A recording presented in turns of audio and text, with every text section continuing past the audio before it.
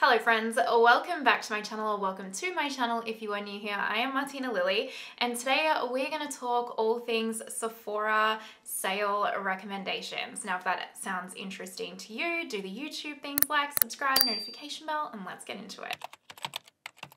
It is that time of year that if you follow a lot of makeup YouTube, your subscription feed is going to be like filled up with Sephora sale recommendations and Sephora sale hauls. Like, let's just be real. And yeah, I like watching these videos too. I love seeing what creators recommend. I love seeing what creators are going to purchase. And I asked you guys on my community tab if you wanted to see a recommendations video from me, and it was a resounding yes. So here we are.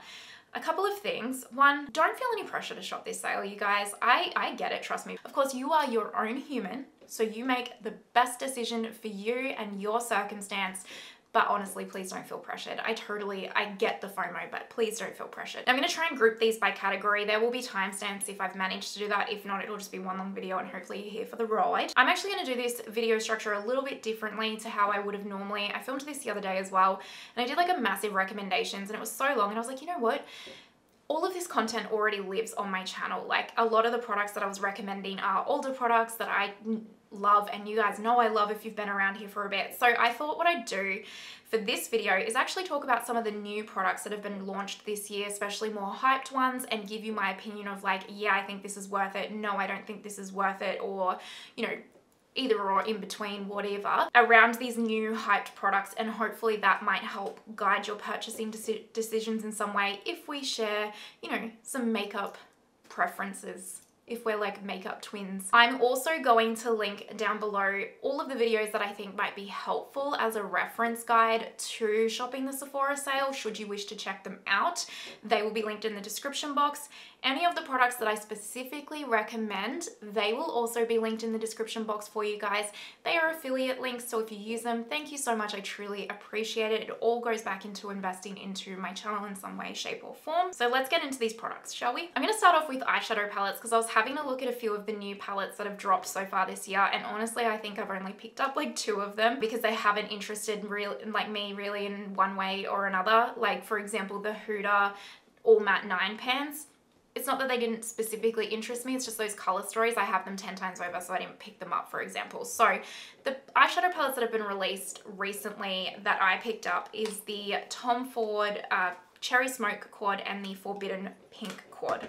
So I have videos of both of these quads on my channel as well. This one here is Forbidden Pink. And then we also have the Cherry Smoke. The Cherry Smoke I don't personally think is worth it unless you know that this color story will be like your holy grail kind of color story. Just an FYI, and I have a video on this, but pretty much all of these shades here, they all come out the same on the eye. Honestly, there's not really much diversity to these shades once it's swatched out, once it's on your eye. So the formula's okay, like it's not horrible. It's not the best formula in the world. So formula-wise, I wasn't necessarily disappointed, but for the shades and the lack of diversity within those shades, I really do not actually think this is worth it. Also with this quad, the formula is powder mattes and then like a satin and a metallic. With the Tom Ford Forbidden Pink quad, again, it will come down to how you feel about this color story. It is more neutral rose leaning, more neutralish leaning. These two kind of have a little undertone of rose in them. Then say the name Forbidden Pink, you would think it would be quite pink, but this is the cream formula, which is actually my favorite formula from Tom Ford. I adore this formula, and if you think you would vibe with this color story, then I actually do recommend this quad. Keeping in mind, Tom Ford quads are a very subtle kind of formula. They're not super sparkly. They're not like a Pat McGrath Labs or a Natasha Denona. If you want something that's like super glittery and out there, might not be for you. I actually have a video ranking my Tom Ford quads. This one and Cherry Smoke isn't in it because I got them after it, but I do talk about like kind of my philosophy around Tom Ford and that kind of stuff, so I'll link that down below for you guys if you want to check it out. Moving on to primers, I only have one that is new that I've tried that I think is kind of hyped up that I actually do really recommend, and this is the KVD Lock-It Pore Refining Primer. I adore this primer. Again, I have a full review of this primer on my channel. I think this is a really, really good primer. It isn't as pore smoothing as the Tarte like timeless pore smoothing primer. That one is a holy grail for me. That one really is like a blank slate, but this one does a pretty good job. The other thing that I love about this primer is that it has an ever so slight tack or like stick to it ever so slightly. Nothing like the full-on Hydro Grip from Milk Makeup, but like it has a slight tack. So I find whenever I use this and then put foundation over the top, it just goes and like extends the wear time of my foundation the entire day. I think if you have super, super, super dry skin, maybe just kind of concentrate this to like your pore areas. But if you have combo to oily skin, you can really put this over your whole face and it works really well at creating that longevity for your foundation while kind of smoothing the whole canvas. Now we have foundations. I have tested a few this year and these are the ones that I think have been really quite hyped up and I wanted to give you guys my thoughts on them. So the first one, again, I have a dedicated review of this on my channel and I love this foundation. Like it is one of my top foundation recommendations and it is the KVD Good Apple Serum Foundation. I have the shade Light 12 and I love this. It is like, you can build this to be light to full coverage. It is seamless on the skin. It is smoothing over texture, smoothing over pores. It's long wearing. It just, everything about this foundation, I just absolutely adore. I really, really love it.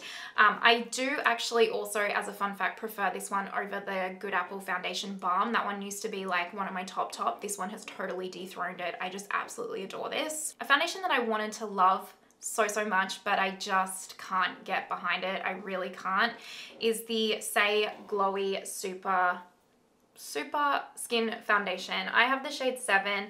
I talk about this in my speed reviews as well. I just can't get this foundation to work for me. I just can't. I do have combination textured skin and I find that this foundation really, really enhances my texture, which is the part that I just can't get past. I really like my foundations to be quite smoothing on the skin, and so for me this is just too texturizing. It's also really, really not enough coverage for me. I can't really build it up. Whenever I build this up to be like a light medium coverage, it honestly just seems to really like cake up quite heavy on the skin. I didn't find it to be super long wearing on my skin either, keeping in mind that I do have combination skin, sorry. So I got the shade 7 as well, which actually looks quite dark in a swatch and in the bottle, but on the face actually was quite a fine shade, which I found quite interesting. But yeah, I can't get behind this. I think if you have really, really, really dry skin, you'll probably actually really like this. Or you're someone that like really likes a lightweight foundation and that extra glow to your foundation, I think you'll really like it. But I think if you have combo up, like just stay clear. A new foundation that I have been testing, it's the foundation that I'm actually wearing in this like right now. Keep in mind I've been wearing this for like almost 8 hours, so don't judge it too harshly right now. But I've actually really enjoyed this. I've been testing this for about 4 days. I haven't actually had a chance to put this on my channel yet, but I really like it. It is the new Laura Mercier Real Flawless Weightless Perfecting Foundation. I have the shade 1 and 2 Vanille. So it's this one right here. I wasn't expecting to like this. I don't know why, I think the reviews that I'd managed to catch of this was kind of really mixed, and so I thought it probably wasn't going to be for me. But I really like it. I really, really do. It is a nice formula. It's a really nice mix of hydrating but not glowy, and not oily feeling or heavy feeling or anything. It is a very light medium to medium coverage. I did try and build it up to a more fuller coverage one of the days, and it did get a bit heavy and cakey for my liking on the skin. But I find this to be really quite smoothing on the skin, very lightweight. It really looks like healthy and natural on my skin, I find too. I mean, it's going on hour 8 now, and I think it's still looking pretty darn good. I have powdered just a little bit through my T-zone, but I'm not looking too rough, to be honest with you, especially because lately my skin really has been going through it. So yeah, I actually have been pleasantly surprised by this. A powder foundation that I also really like is the Makeup Forever HD Skin Matte Velvet Foundation. 1 and 6 is my shade, and it's a perfect match. and I love this. I have a video trying this as just the straight powder foundation, and I also have tried it in another video as like a light setting powder kind of thing, and I really like it. I think if you like powder foundation specifically, this is one to really look at. It has some coverage to it, it really does, but it is really blurring and long wearing, and it really, like how they've called it skin matte velvet, that's exactly how I would describe it. So I definitely think that one's worth the hype. Let's talk about color corrector and concealers. I love both of these things. I have challenging under eyes sometimes, or most of the time, and anytime a new color corrector or concealer gets released, generally I'm going to pick it up to put it to the test. So a color corrector that recently got released that I picked up is what I'm trying to spit out there, is the Givenchy Prisme Libre Skin Caring Corrector. So this one right here, and this is in the shade Peach. Now, I have two things to say about this concealer. Firstly, the shade. So this is too deep of a shade for me personally and my skin tone. The peach is just too dark. I need something that's like 2 shades lighter than this, and then it would be perfect. But the formula is a chef's kiss. So I recommend this if this is the right shade for you. If you're my skin tone or down, I think this is probably going to be too dark for you, but if you're medium upward and this seems like it would be the right color for you, I recommend this formula. It is so lovely. It's like hydrating on the skin without being oily or like breaking up your concealer that you put on top of it. It's smoothing and it really does a great job. So I do recommend this if it's your shade. So I've tried 4 concealers so far this year. The first one that I'll talk about is also the Givenchy Prisme Libre Skin Caring Concealer. I have the shade N95. As a side note, I'm not doing swatches or anything in this video. Again, I have so many videos using all of these products, I promise. This is a brilliant concealer. I love it. My one complaint about this concealer is that it doesn't have quite enough coverage for me. It really is just a straight down the line medium coverage. You can build it up and it looks amazing, but I would love a little bit more coverage with this, and then it would probably be my holy grail. But the finish of this, again, it's like hydrating without being too oily or greasy, and it doesn't like crease or anything like that. It's smoothing. It's long wearing. It is a lightweight formula. It is honestly so lovely, but if it just had that little bit more coverage, it would be like just 10 out of 10 for me. So if you know you like a medium coverage concealer, you're probably going to super duper love this. But if you are looking for a more full coverage, just keep that in mind. But I do recommend it. One I really don't recommend in any way, shape or form. Like I tried so hard to get behind this concealer and I could not make it work for me. Anytime I use it, it just is horrific. The Valentino concealer right here. This is the shade LN2, and my lord, I just could not get this to work for me at all. It's this really weird formula that just doesn't melt into the skin, so it just like awkwardly sits on top of your under eyes. Even when you like tap it in, I've used fingers, a sponge, and a brush. Nothing worked to actually melt it into the skin. And so it just like awkwardly sat on top, which when I powdered my under eyes also made that, it just like kind of slipped around, made it really like, made the powder like patch up and cling to it a little bit. And then within like 30 minutes, the concealer always here had worn away completely, like worn away completely. It was the most bizarre formula I have ever tried. It's also super lightweight, but yeah, I just do not recommend. Do not recommend. An expensive one, but it is pretty good, is the Tom Ford Traceless Soft Matte Concealer. I have 0C 0 Bare. I really like this concealer. I think it's lovely. Again, straight down the line, medium coverage. You can build it up quite a bit, but it's not going to be as full coverage as like a full coverage concealer. But it is a really nice finish to it. Traceless is a great way to describe it. You really do not feel like you're wearing concealer, period, on your under eyes. It is flawless. It's smoothing. It's long wearing. If you need a super hydrating concealer, probably not for you. It is more of a natural finish. Even though it says matte, I find it to be more natural. If you want something super hydrating, go for like the Givenchy. But this is really nice, especially if you do like a stick concealer. I was honestly pleasantly surprised by this one. And then the Holy Grail one that takes the cake for me, this has honestly become one of my, if not my favorite concealer, even over the Huda Faux filter, which is a big call for me. It's the concealer I'm wearing today. This is the Urban Decay Stay Naked Quickie Concealer. I have the shade 20NN, and it's incredible. It is full coverage. It can layer beautifully. It's smoothing. It's long wearing. It doesn't settle in fine lines. It is a little bit drying. just ever so slightly. When I say that, it's probably turned heaps of you off, but when I say that, I mean just like ever so slightly. I do have dry under eyes, so keep that in mind.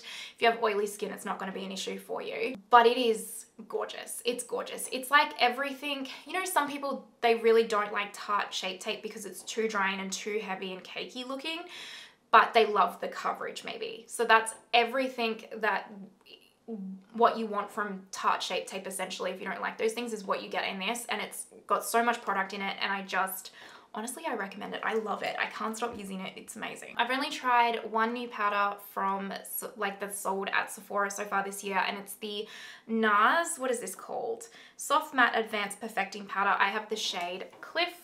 So this one right here, this is a nice powder. I just find that this shade is way too light for me. I can kind of use it on my under eyes, but it's a very brightening powder. And then the next shade up from this, I'm pretty sure is like, I need to see it in person, but from online, it just looks like it's gonna be too dark for me. So it's kind of an awkward mix of shades. The actual formula of this is really, really lovely, very smoothing and blurring on the skin. It is really nice. It's not my holy grail powder that I've ever tried out of like the Westman Atelier Vital Skin Pressed powder, or the Laura Mercier Secret Under Eye Brightening Powder, the Kosas Cloud Set powder and all that. I like all of them much more, but it's a solid powder, and I don't think you'd necessarily be disappointed with it, but it hasn't been as wowing to me as others. I have a couple of cream bronzers that I've picked up this year. One is a formula that's been out for a really long time, just a new shade, so I thought I'd give it an honorable mention. The Rare Beauty Bronzer Stick in Bright Side. I have a short on my YouTube channel here where I've done half my face with Happy Soul and half my face with Bright Side if you want to compare them. Brilliant formula, worth the hype, highly recommend, absolutely adore this. I also picked up the Milk Makeup Toasted Sculpt Stick, so this little mini one right here. This is a true contour shade. I will swatch this one for you guys. It is a true contour, like proper undertone gray, at least in this shade. Keep that in mind. Obviously, other shades might be slightly different.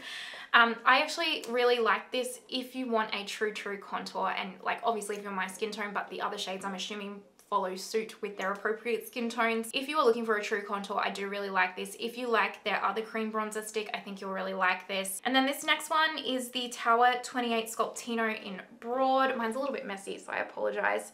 I do really like this, but it isn't my favorite. It has its moments though. So like, for example, if I was to go on like a beach vacation, this would be the cream bronzer that I would take with me. If you are a light makeup wearer, so either like no makeup or just like a very light layer of your makeup, I think you'll really like this. But if you want something that's like a bit more bolder because you wear it a little bit more glam, it just might not be for you. I would probably go for like Rare Beauty, for example. But I do really like the formula. It is really quite lovely. And I think if you have dry skin as well, or normal skin, you'll especially like this formula. Shall we talk about cream blushes? This one is my holy grail. I freaking love this product. It is so good if you ask me. It's the Danessa Myricks Yummy Skin Blurring Balm cream blush. This is Rosé and Brunch. I adore it. I think it is so good.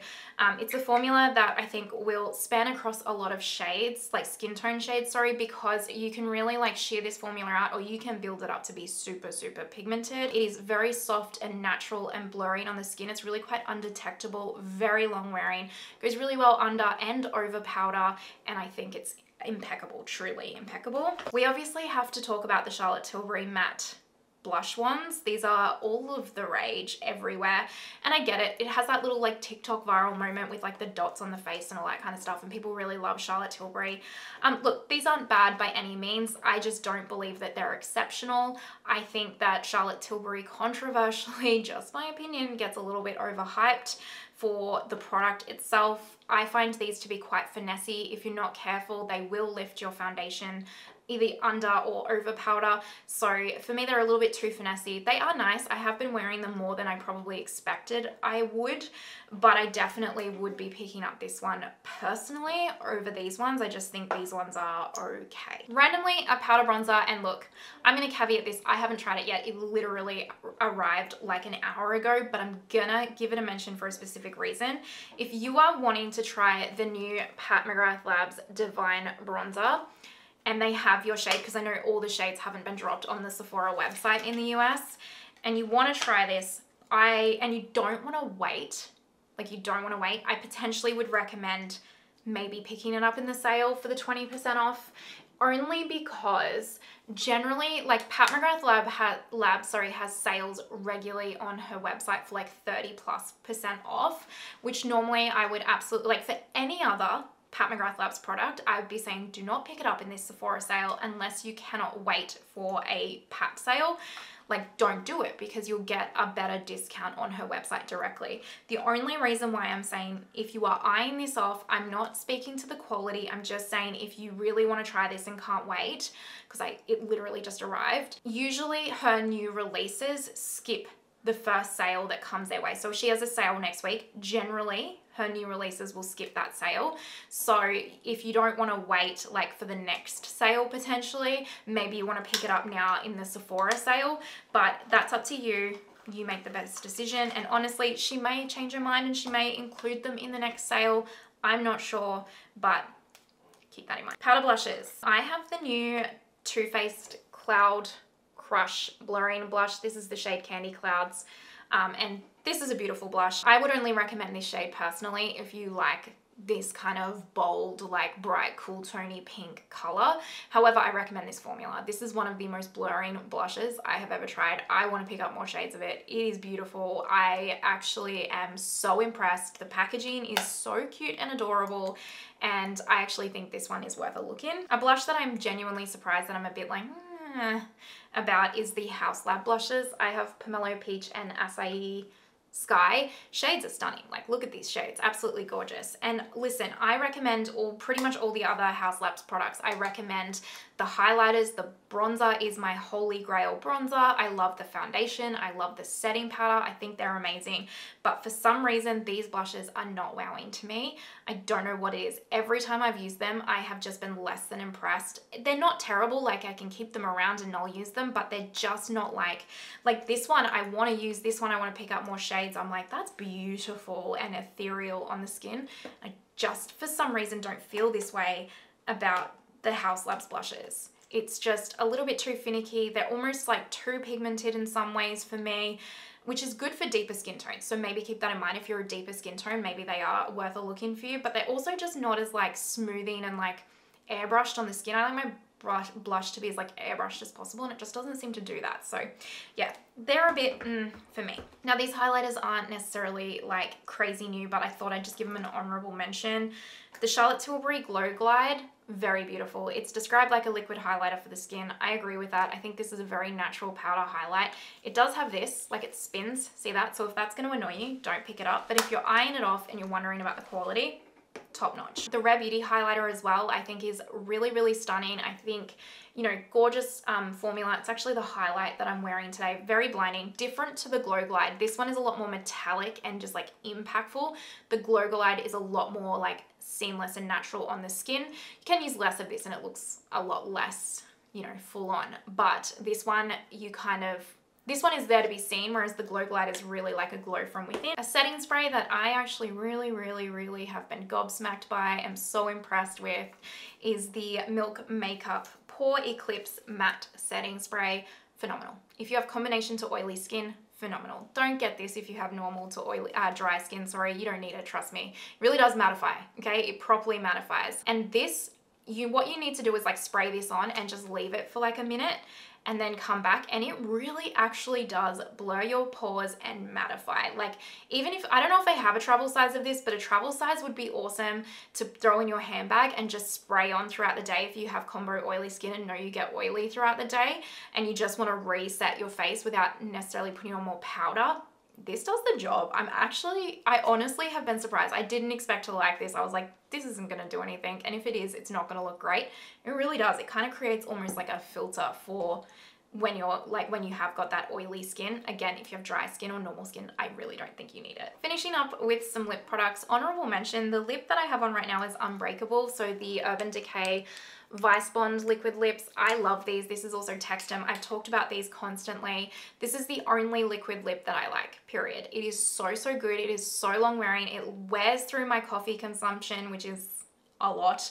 It honestly is one of the only liquid lips that will last 8+ hours a day for me and doesn't wear away or doesn't like get all patchy from, you know, drinking coffee and eating and all that kind of stuff. And I find it very hydrating, doesn't give me butthole lips. Like it dries down, like it doesn't feel like anything on the lips, but it also has this slight sheen to it. So it almost is like a shiny liquid lip, really long wearing.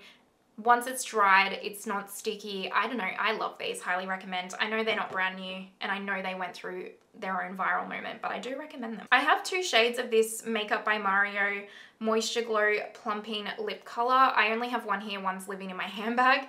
I have a short on my YouTube channel as well where I lip swatch these, and in my recent Buy This Not That, I compared this with the original serum. Honestly, I prefer the serum.